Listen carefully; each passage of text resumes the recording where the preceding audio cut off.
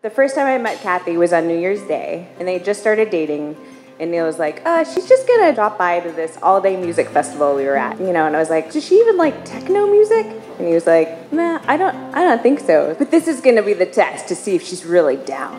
And I was like, this seems like a reason to get punched in the face, but again, like, maybe that's just me. 12 hours later, we were still dancing, and she's still sitting here next to you today. Somehow, she's still sitting next to you here today.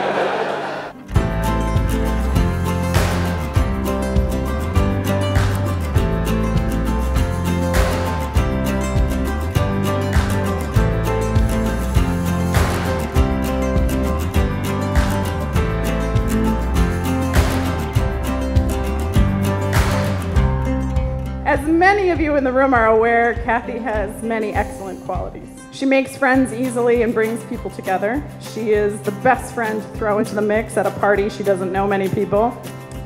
It was rather remarkable to find someone, let alone in her 20s, so comfortable and open with who she was, not bothered by who thought knitting was a grandma thing or that nerding out over regressions was not super cool. You can see that part.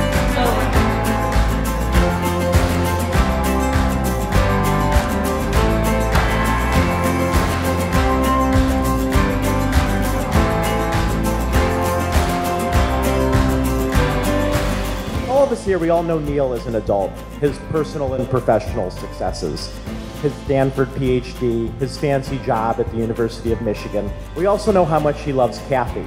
That's why we're here today. I've rarely seen him happier than when she finally agreed to start dating him after a false start or 2 years ago back in Ann Arbor. And when she accepted his proposal last year in the south of France. But really, Neil, rose petals in the hotel room? Did you think the Bachelor film crew was there? In all seriousness, I look at Neil and the way that he loves Kathy and the way that he cherishes that relationship.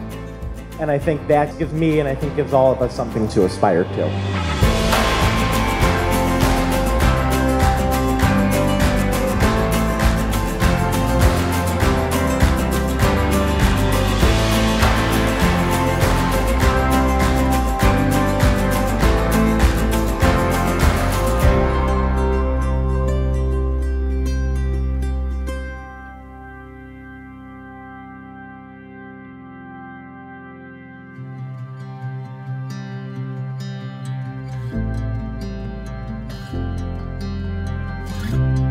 After my parents and I first met Kathy, I don't think she knows this, but I left the restaurant and I said to them, I really hope Neil doesn't mess this one up. I am so happy that today I can officially call Kathy my sister-in-law. Kathy, I am so happy that my brother has found his other half in you.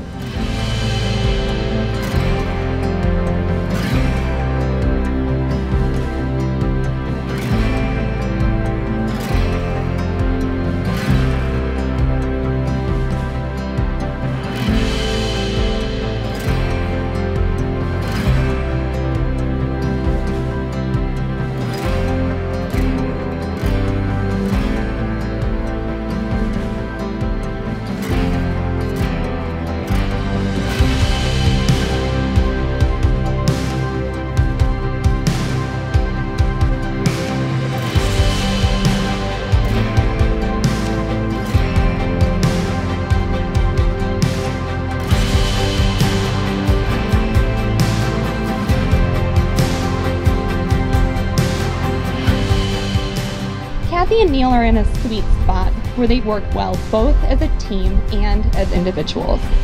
Each of them knows who they are, what they value, and what they seek and look for in life. Many aspects of their personalities were defined by this city, and they've made a lot of memories here together already. They are grateful to be surrounded by their loved ones in a city and place that reflect their individual and shared values.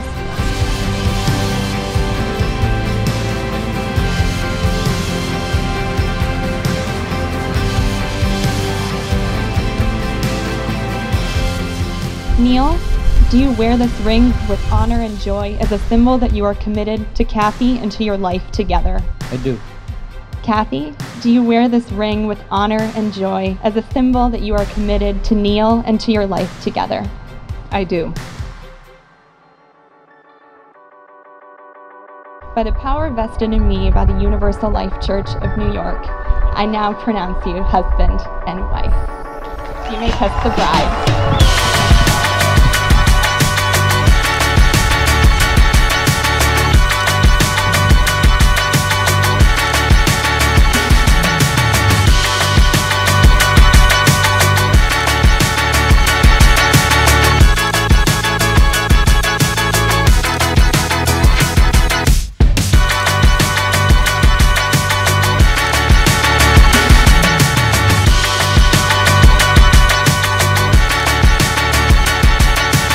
Make some noise.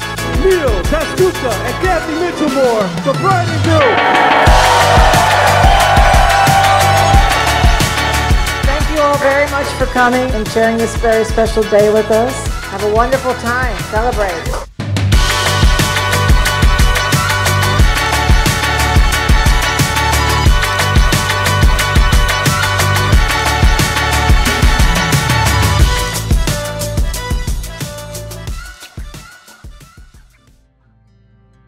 Dear Kathy, on October 31st, 1984, you entered Moms in my life.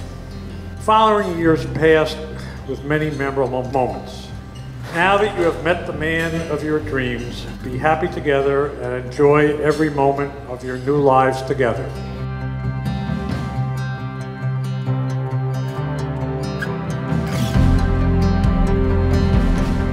Neil, you finally met your match.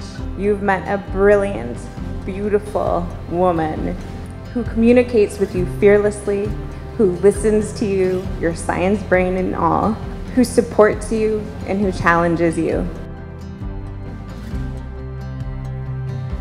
I got to know Neil during several stays at our home. I realized quickly that he had the intellect, spirit, and disposition that matched him to Kathy. A perfect pairing, you could say. I wish them love, happiness in their life together.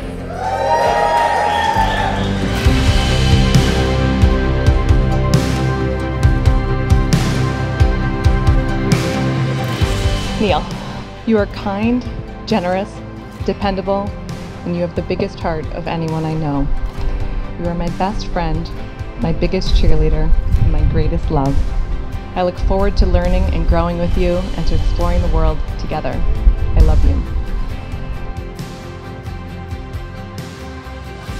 Kathy, right here, right now in Chicago, with you and all of the people we love the most, I have never felt more complete. I have been so incredibly fortunate in so many ways, yet I know that I speak on behalf of all of my family and friends here today in saying that you are the best thing that ever happened to me. I promise to love you unconditionally for who you are today, who you have always been, and who you will always be.